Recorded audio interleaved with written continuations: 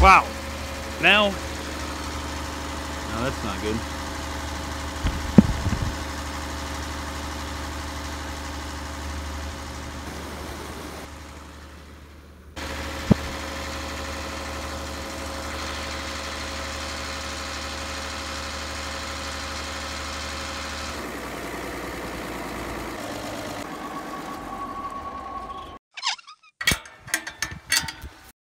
Okay, with those diesel engines off now, I can actually explain what we're doing out here in the hot heat. Man, all week it's been above 100 degrees Fahrenheit. It's just been scorching, super hot.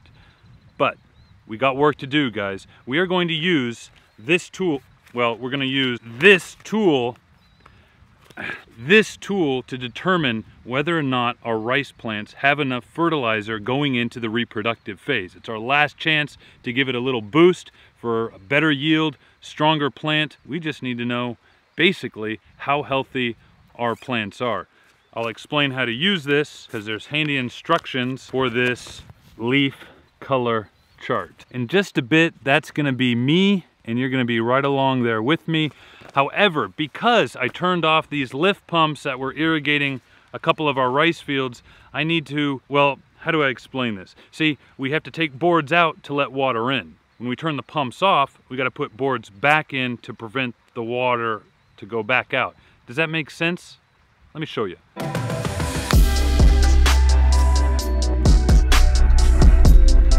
Hold your breath.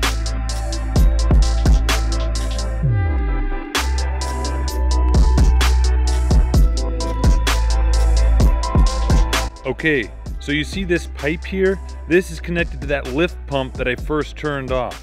It was normally filling up this little pool area, and this little pool area was filling up this little field over here. There's the intake riser right over there.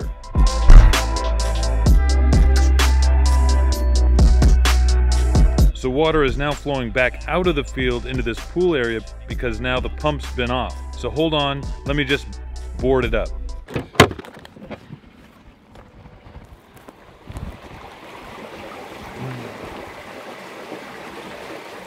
Can you see how it's just kind of flowing out? I got the trick.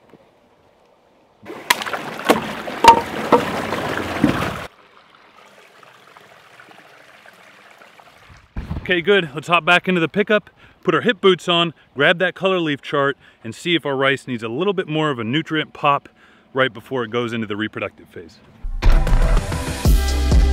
Let's go.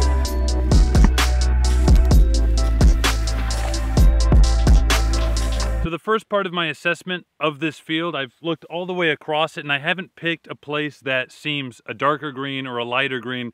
This area right in here seems to be average for the field and best represents the field. 1 second, let me grab a plant. So I'm looking for the tallest tiller, that would be this one, and looking for the most mature leaf, which would be this one right here. As the instruction book calls it, the Y leaf. Obtain the Y leaf and hold it up against the color leaf chart. Right, the color leaf chart, here it is. But I got to do that with the sun to my back. Right now the sun's to my face, so I'm not going to do it like this. I'm gonna hold it up like that, okay, to get it out of our shadows. Is it better on the other side, maybe? What do you guys think? I'll give you like a little close-up there. Darker than 5, and equally as dark to 6, maybe? Not 7, I would say. I hope this is translated well on the camera. We'll see. 5, 6, somewhere in there. I'd say low 6, okay? So now we're going to reference this. I said it was in between 5 and 6. 5 and 6 is somewhere around 3.0 and 3.3. Let's just say 3.1 to average it out. And they say 3.2 is critical, so I should add some fertilizer. So, man, we're going to apply 100 pounds per acre of ammonium sulfate, which is 21 units of nitrogen, just nitrogen, 21O, no phosphorus. So we'll call up the plane. They'll fly on some fertilizer. It's not such a big deal. Jeez. That is how we determine whether or not our field is healthy or not. If we didn't have this color leaf chart and I was just holding this plant up or looking out across the field behind me, as you see, I'd say they're pretty darn healthy. But this allows us just to better guesstimate. I need some water. That's a pretty good looking plant there, huh guys? It's pretty nice. 1, 2, 3, 4, 4 strong tillers, getting pretty tall. It's gonna be a good harvest. Thanks for watching, guys. If you enjoyed this video, give me a thumbs up. If you felt hot during this video, give me a thumbs up. You guys out in the heat checking this stuff too, or is it just me? Anyway.